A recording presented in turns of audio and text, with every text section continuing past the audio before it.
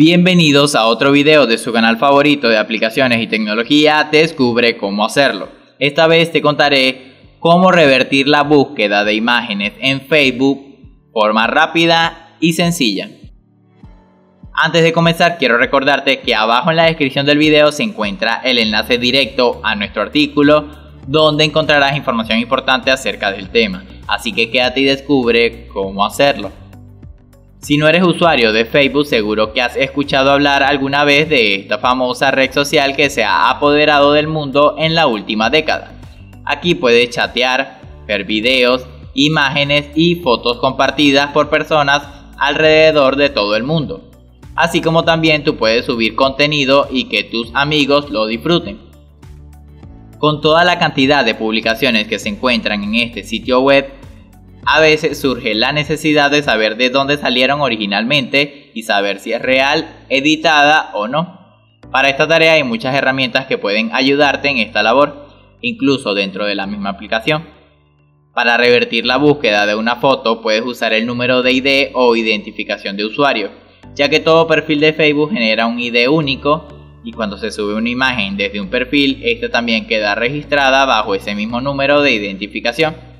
Con este número puedes buscar directamente al usuario que generó tal imagen.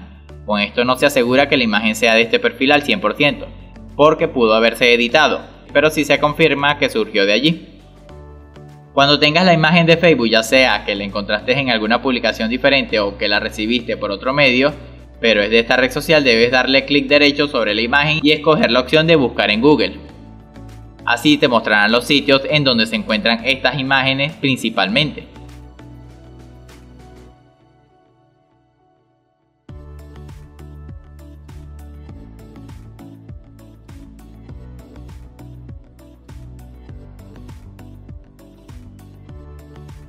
Otra alternativa se llama T9. Es una web que funciona muy parecido a Google. Solo debes ingresar el link o la imagen, con la diferencia que esta página se enfoca en buscar imágenes similares a la buscada.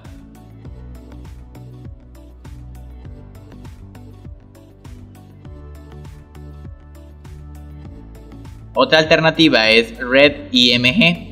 Este te permite tomar una foto y subirla a la app para buscar toda la información relacionada con la imagen.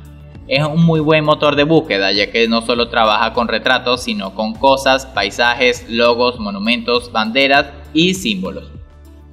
Y de esta forma concluimos. Espero que haya sido de utilidad esta información. Si te ha gustado, recuerda darle like, suscribirte y activar la campanita de notificaciones para que puedas seguir disfrutando del mejor contenido en Descubre cómo hacerlo. Hasta luego.